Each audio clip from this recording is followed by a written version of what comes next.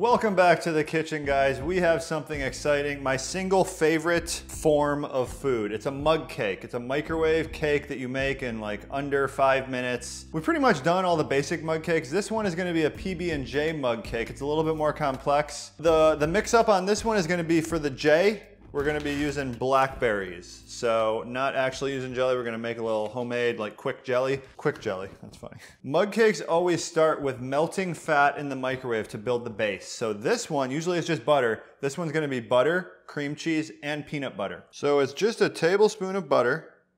It's gonna be 2 tablespoons of peanut butter. And this recipe actually took us a little bit of trial and error. So I'll explain how to get that peanut butter flavor in your mug cake, because it's hard. Peanut butter by itself doesn't really do the job. You'd be surprised. As a general rule of thumb, you never wanna measure things when you're making a mug cake, or else you're just kind of defeating the purpose. And then this here is more optional, I would say, but it definitely makes the texture of the final cake a lot better. A tablespoon of cream cheese. And now just melt that together in the microwave for about 30 seconds. We lost some cream cheese, so there's a cream cheese explosion that just happened. Mega's saying you have to cover the mug or put the cream cheese on the bottom. Why does cream cheese explode? So there's all that. I'm just gonna mix that together.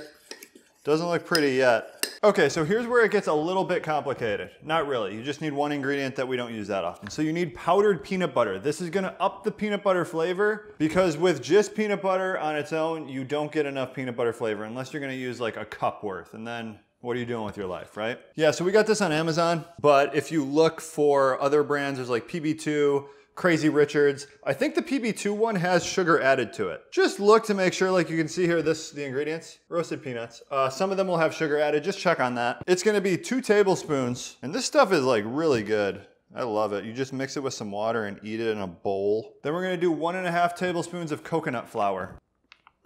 A little bit of baking powder, a 1/2 teaspoon. A little pinch of salt, optional. 20 drops of stevia for sweetness. If you like using other sweeteners better, of course, just use those. You could use erythritol, probably about a tablespoon or so. Would you say? Tablespoon? 2 teaspoons, something like that. And then lastly, an egg. And one secret is you don't want to add the egg right into the hot, fat microwave part. You want to have the powder barrier so that the egg doesn't burn or cook.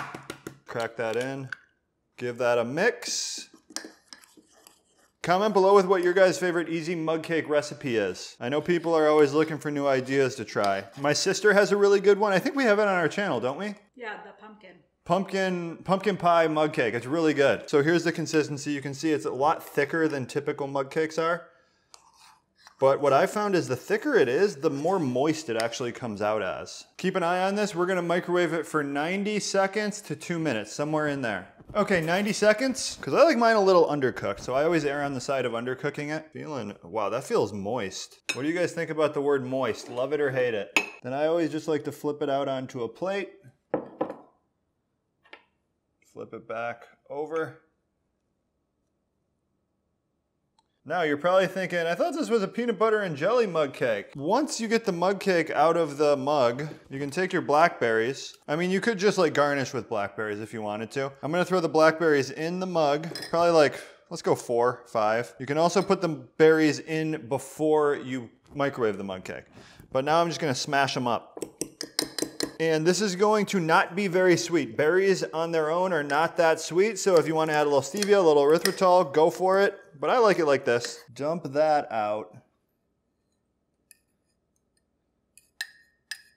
Check that out, guys. It almost looks like caviar. You can also do a drizzle of peanut butter on top. Let's give this a try. I'm gonna cut into it. Texture, see that? Nice and moist. Pretty fluffy.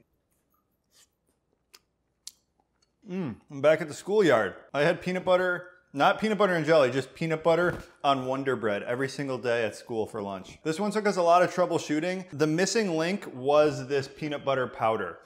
So you're not gonna get the peanut butter flavor you're looking for without this, and that's what's really coming through. The jelly's really good too. I don't think you need to add any sweetness to it. What could be good though is like a little mint. This is perfect. Your kids will love this.